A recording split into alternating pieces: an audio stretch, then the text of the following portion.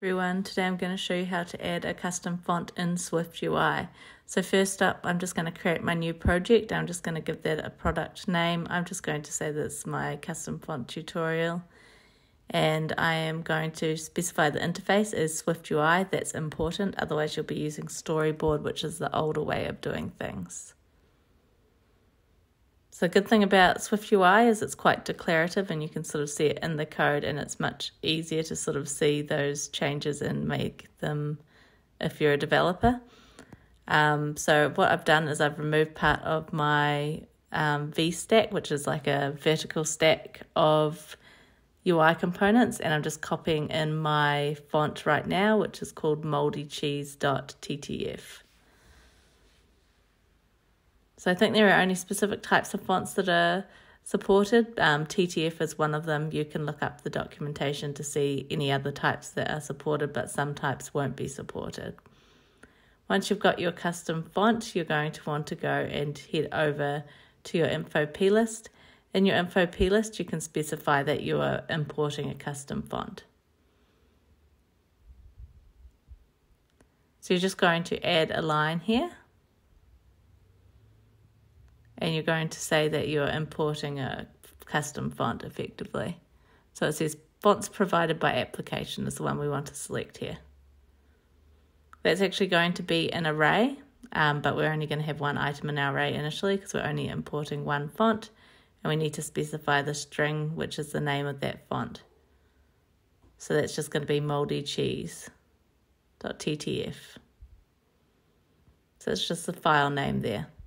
Now inside our text, we can specify what font we're wanting to use. So I go .font, and then I can specify my custom font by going font.custom, and then I need to give the name of my font, Moldy Cheese.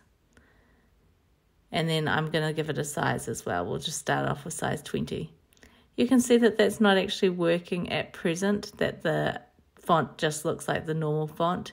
And that can be because the actual name that you need to use there is, if you look at font book and look at your font, it needs to be the PostScript font identifier. So I'm just going to find it in this font book. So there's my font. And if I open up the info for it and look at the identifiers, you can see that PostScript name is actually Moldy Cheese -regular, and that's how I need to refer to it when I'm specifying it in my font.custom call. And you can see now that the font's updated, and it is my Moldy Cheese font. You can also do things like change the color of it if you want.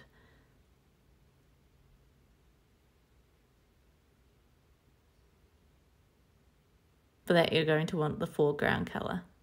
And I'm just going to make mine green. And you can do things like change the size as well, where you've specified your custom font. You can see that's nice and big and obvious. Now I'm just going to go ahead and run that on the simulator, so you can see that it does just work on the simulator as well, not just on this preview.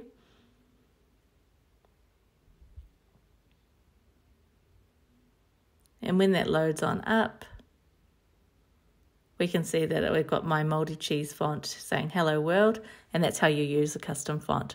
I hope you've enjoyed my tutorial today. All my code will be available on GitHub, so please like and subscribe for more content.